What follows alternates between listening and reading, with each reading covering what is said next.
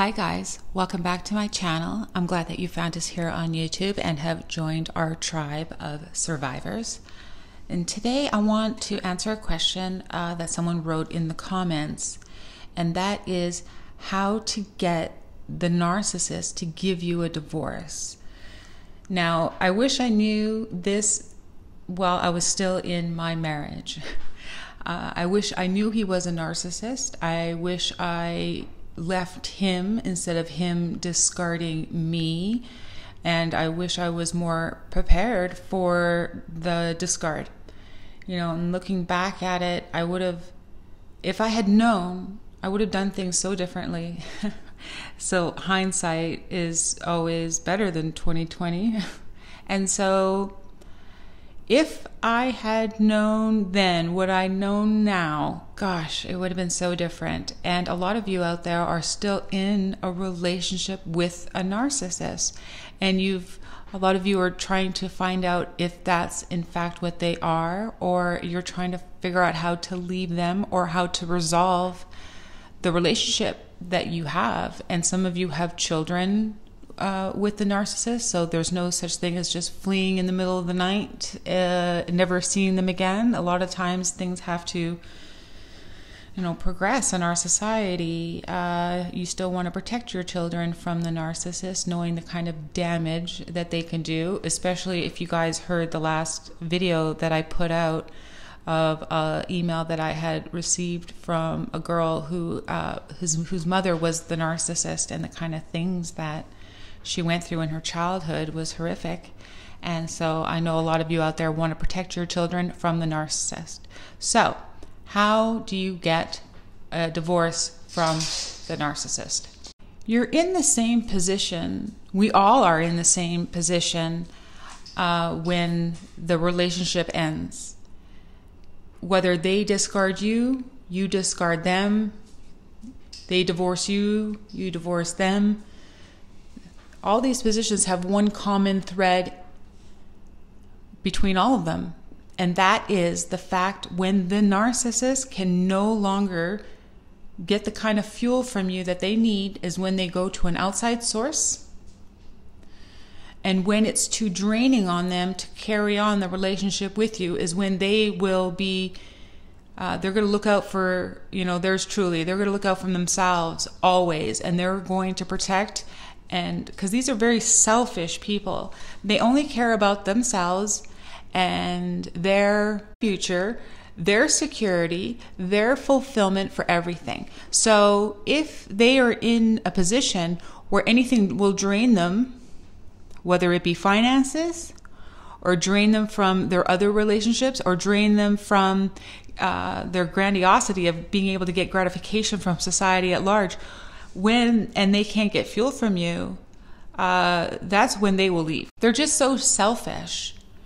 They actually don't care about your well-being, only their own. So how you get a divorce from them is you have to turn the tables on the narcissist. First and foremost, you have to cut off their fuel, both negative and positive. Positive fuel is when you're loving them and praising them and giving them attention and everything like that.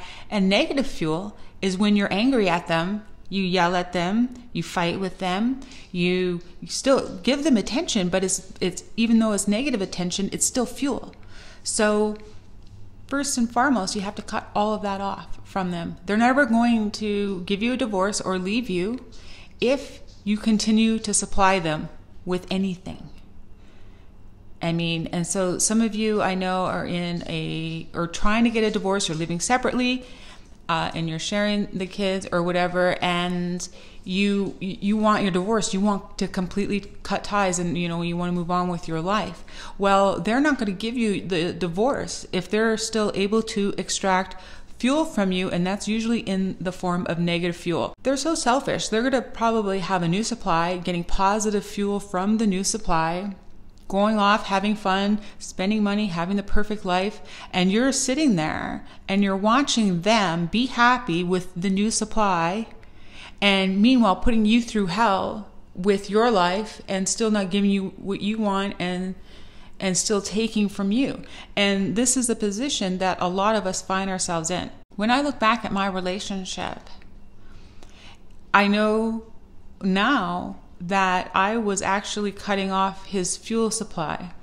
I was no longer feeling love every day the way I used to, and I was trying to go off on my own with my career, with the things that I was doing, with the people I was hanging out with. I felt really lonely, and that's the one thing that they do. They isolate you and they make you feel lonely.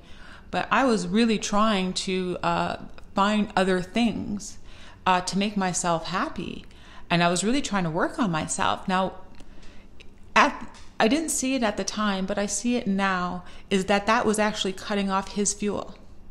The fact that I was working on myself and not just working on him. The fact that I was trying to put my attention towards different careers that didn't involve him, friends that didn't involve him, all that thing.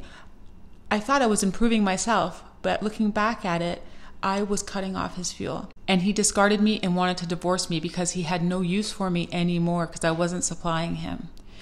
And I was left there going, what happened? Why is my divorce over? I didn't know that's where, because I didn't know he was a narcissist. I didn't know that this is how they function and what has been going on in my marriage the entire time. So I know now that if I were to go back and if I found out, if I was in a different situation and I wanted to get a divorce because I knew he was a narcissist and was going to destroy me, if I knew that while I was still married to him, the things that I've learned now, the tactics I would use would be to go gray rock on him, which means give him no emotion, good, bad, angry, sad, anxious, attentive. Every emotion that you can think of has to be wiped completely. I did that a little bit as self-preservation, and I didn't even know I was doing it at the time. And that's what was the catalyst for him wanting to leave me, because my emotions were trying to go completely off of him because I felt something was wrong, but I thought it was all within myself. So if you go gray rock and not give any emotion, no matter what it is, the narcissist will start to, they're not going to put effort into trying to get emotion out of you after enough time, even if it's bad emotion, because it'll be too draining on them to try to get negative fuel from you after a while. So if you're trying to get a divorce and they don't want to give it to you and you guys are fighting and there's so much communication between the two of you, bad communication, it's fuel for them. So you have to somehow figure out a way to cut all of that off, either through a mediator, and just know that they don't get not one drop from you. So if after a while that will start to drain them and they will stop putting in effort because there's no longer return on their investment into getting fuel from you when you've cut off the supply completely. So that's the first step.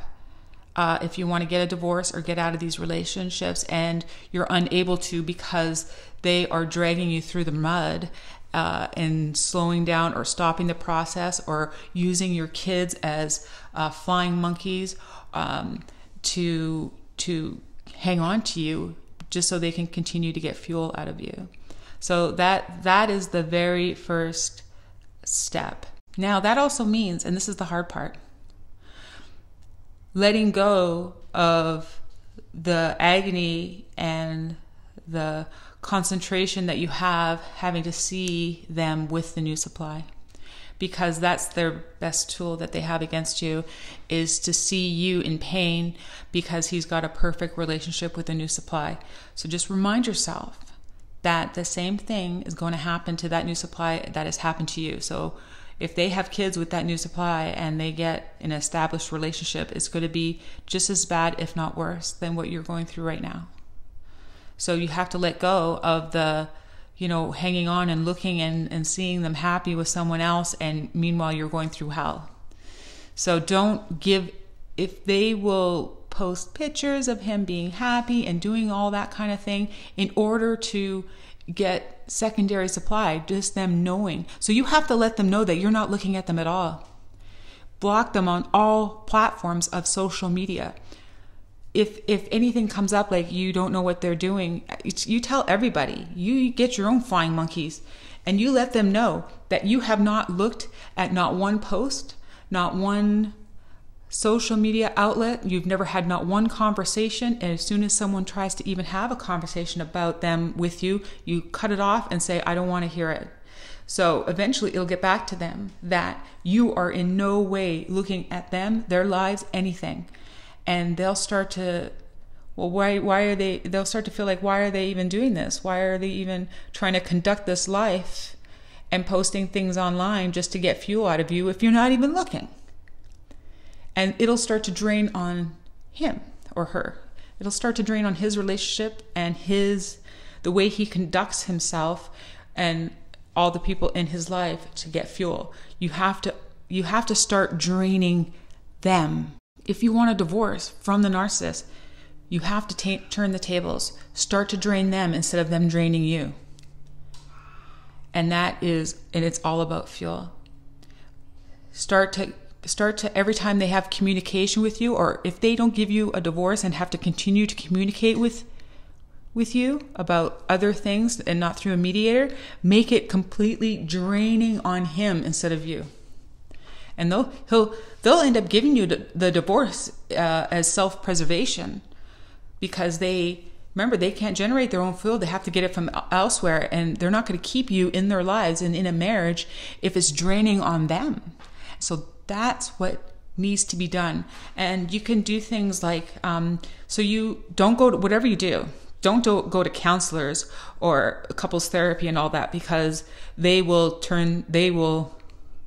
just makes them a better narcissist, and they're able to manipulate the therapist more than they can anyone. And they'll just probably end up, learning tricks from the therapist on how to be a better narcissist. So don't do that.